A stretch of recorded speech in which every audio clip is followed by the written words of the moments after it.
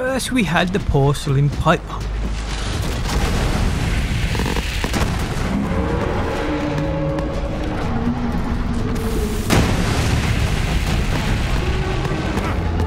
We then had the Hex and Rain Firestorm.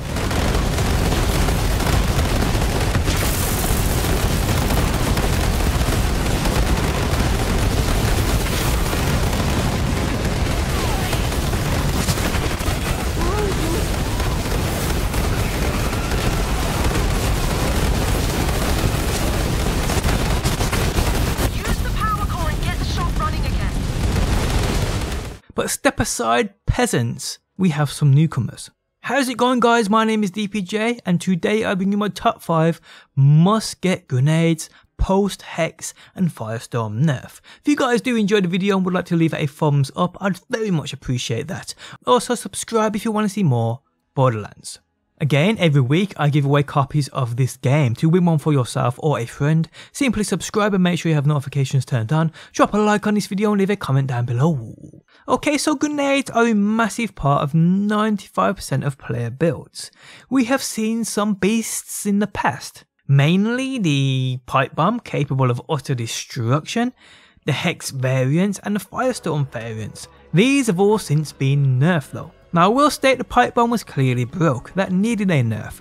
The Hex and Firestorm were nerfed but not completely taken out of the mix. I mean, both are still great viable grenades and to be honest could easily make this list, but I wanted to do something new. Everyone's top 5 grenades consist of Hex and Firestorms. Take these out of the equation and that's what today's list is all about, people. So let's get into it. Now the spots you'll see me use here are obviously for demonstration purposes only. I use said grenades for said instances. So firstly we have a grenade which has been here from the get-go and I believe is a popular one. It's called the Storm Front. Now this grenade, I will state, isn't really one I would consider a DPS grenade.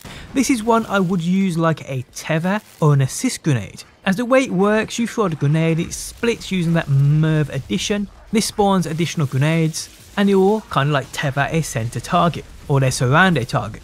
And you can do this while you're doing damage of other weapons. And as you will see for this mob control, although it's fairly decent compared to others I will feature today, you will see a big difference. I will admit my version does have a low item score, but even still, in my opinion the Stormfront isn't a DPS grenade. It's one, like I said, used for assisting you in killing or damaging a target.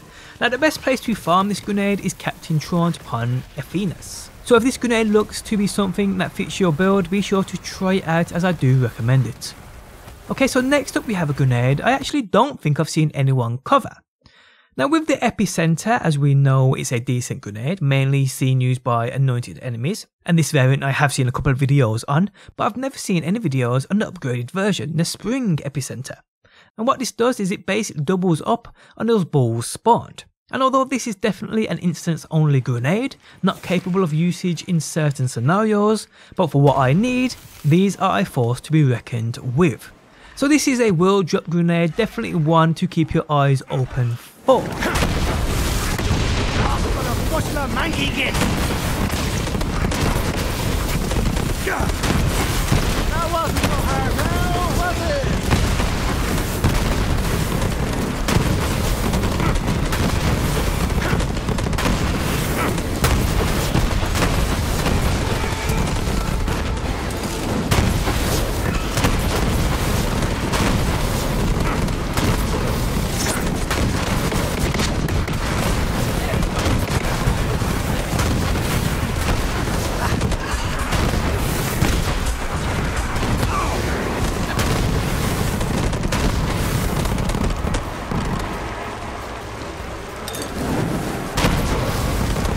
Next up we have an epic variant of a grenade. Now there are many variants of this exploder and they can vary massively. This is one of 2 on this list due to the other one being very unique in its own way.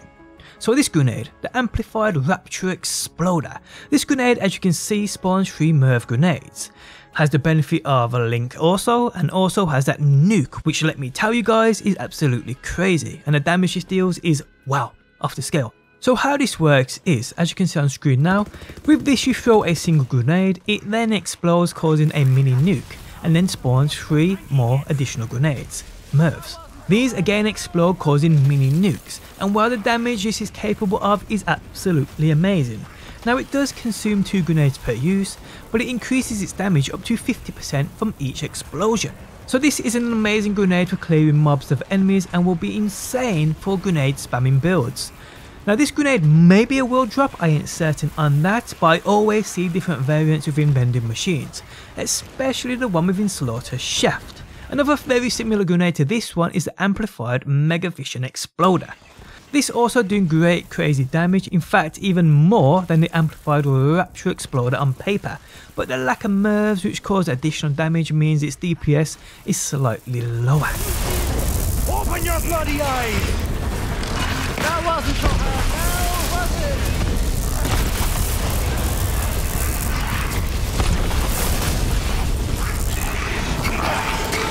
At 2, we have a collection of 3 epic grenades, which are incredible guys.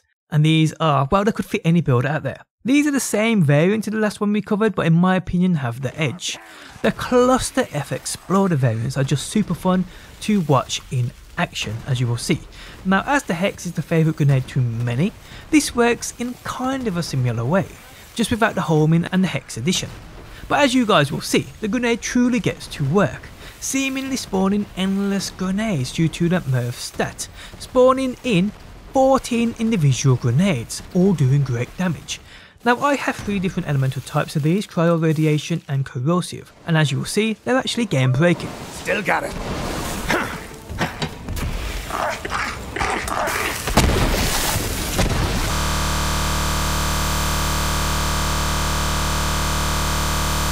But on a serious note, these variants are a super powerful means of taking out masses of ads. I truly recommend you trying to find these. Again, vending machines seem to be your best bet in getting them.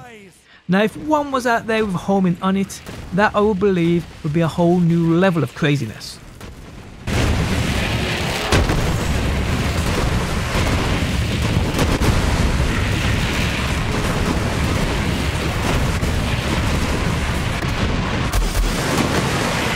Okay, so in at number 1, and the best grenade in the game in my opinion right now, and is a must get, and you have until December 5th to get your hands on it, is the Gas Cool. Now the Gas Cool, as far as I've seen, comes in 4 variants: the standard Gas Cool, the roided Gas Cool, the cloning Gas Cool, and the Vindicator Gas Cool, which takes the benefits of both the roided and cloning and applies them to one, giving you the split into 2 upon throwing it and a 20% additional damage. This I don't have yet, but I do have the cloning, and I can 100% guarantee you guys from using this alone that the Vindicator is the best in the game. These are must get grenades, people, they really are. Now these to me act like the Hex in many ways, splitting upon throwing them, then homing, then all that destruction they cause. The Gas Cool then seemingly spawns additional ghosts, up to 10 I've seen per grenade throw, and they all hunt down that enemy, causing massive damage. These are insane for enemy control and boss fights too. Now this grenade is only available during this Bloody Harvest event and drops from Capturing Haunt and Loot Ghosts, so make the most out of them while you can, people. So yes, the best grenade in the game in my opinion right now is the Gas Cool, exclusive to the Bloody Harvest event. Now people, if I were to make this a top 7 grenades, adding in the Firestorm and the Hex grenades, I'd still give the crown to that Gas Cool, putting the Hex and Firestorm near the top, the Hex at 2, meaning the Cluster Exploder gets pushed back to 3, and I'd put the Firestorm in at 4, meaning the Amplified gets knocked down to 5, the Epicenter down to 6, and the Storm Front down to 7. This is how I'd rate all top level grenades. The Hex in my opinion still being a seriously viable option though. In fact, all grenades featured today hit the right spot one way or another. So yeah guys, these are my top 5 or 7 must have grenades. If there's one you recommend I try it out, do let me know in that comment section down below. Also guys, credit to Trolling Donkey for helping me out with many of these grenades. And on that note, we have come to the end of the video. If you guys enjoyed it, leaving a like really helps out. If you're new around here and want to see more Borderlands videos, be sure to subscribe. And if you never want to miss a video I upload, you can turn notifications on by hitting that bell button. Well, thanks as always for stopping by. Hopefully you enjoyed the video, and hopefully I'll see you on that next one.